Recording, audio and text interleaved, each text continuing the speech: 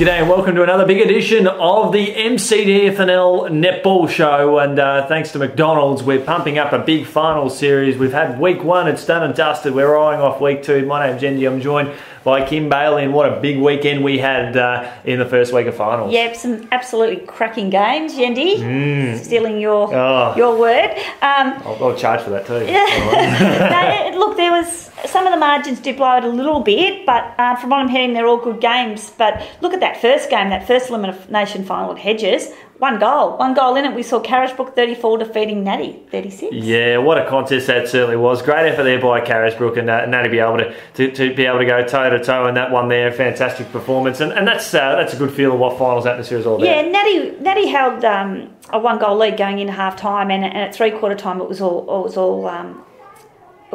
a draw. It was all tied up. So that last quarter was extraordinary. It went goal for goal, but Carisbrook at the right time got the goal, and it was a one-goal victory to them. And Sheridan Burns, she's just had an amazing season. Emma Roth played a great game as well, and Elise Mottram, who again, they've just been fantastic, all of these girls, and they've just put together the game when it needed to be. The young team from Natty, they've most probably been on a little bit of the rebuild as well.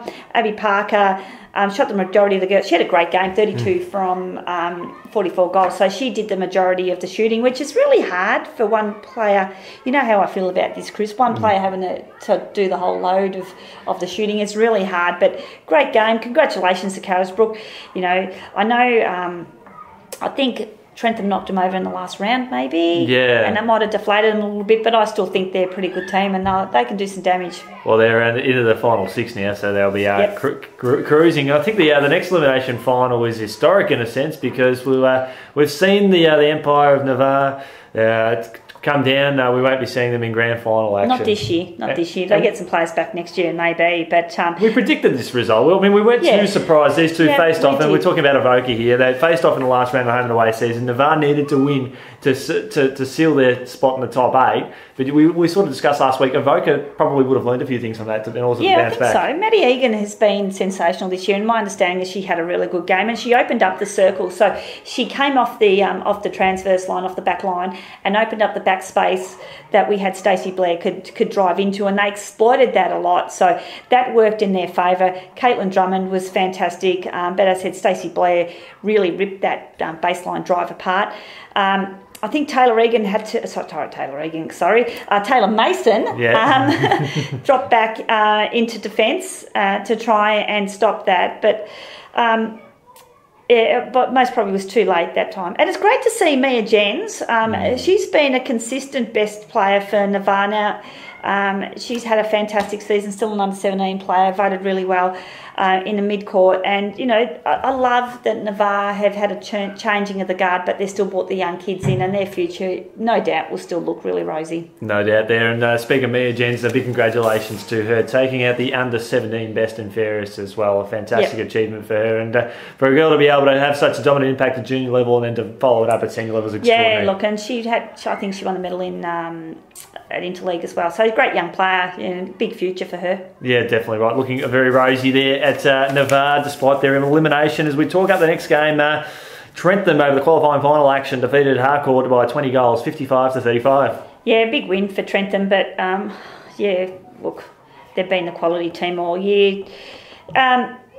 Great game from them. They just opened it up most probably. It was still pretty close. It was 6 goals the difference at half time, but after that they just went bang and had I think it was a 15-goal second quarter to a 10, and then had another 16-7 last quarter. So that last quarter they really put their foot down. If teams can do that, that's a great effort. But strength all over the court, and it's no surprise. But Harcourt, they're still in with a shot. A great game this week. So we see Rovers and Trentham get the rest this week and go straight into the prelim. Exactly, and Rovers had a hard-fought win over Lexton, and again, we're talking about the quality of finals atmosphere. We saw it here with Rovers 35 defeating Lexton 32 by 3 goals in a really good game, and hats off there to Lexton, because they were shot at half-time, and then they were in front of three-quarter time with 14 goals to 5. 6 goals down at half-time, and they've put the foot down and mowed it along, and so, and that's what that third quarter what is it, Chris? The Premiership quarter, that's correct. So,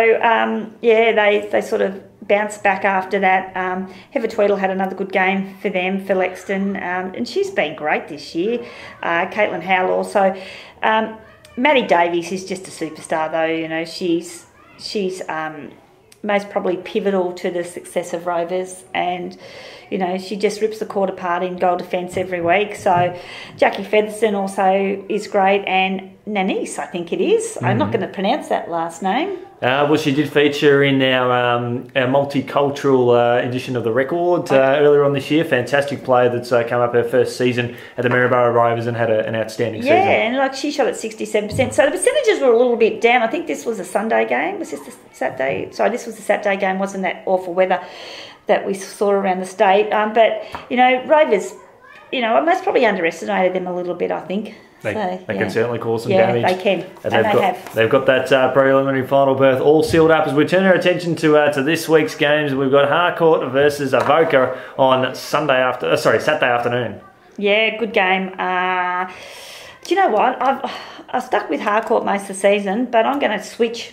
I'm going Avoca. I think their fighting win that they've done, I think they're in for it. I think I like the look of their team. Yeah, I was going to go for a point of difference, but I just don't know with Harcourt. I think they battled Trentham well last week, but Avoca have showing some great form at the right time of year. Yeah, so they are looking good, and I'm with you. We're agreeing for once. We are. I just think they're going to be the sleepers of the competition. You knock out a team like Navarre, they may not be as strong as they've been in the past, but you have to be a really good side to be able to do something like that.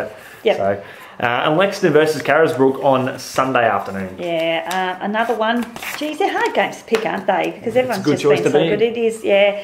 Look, I think Maddie Davis has just been too good all over the court at the moment. I'm going to go stick with Maddie Davis. What am I talking about? Wrong team.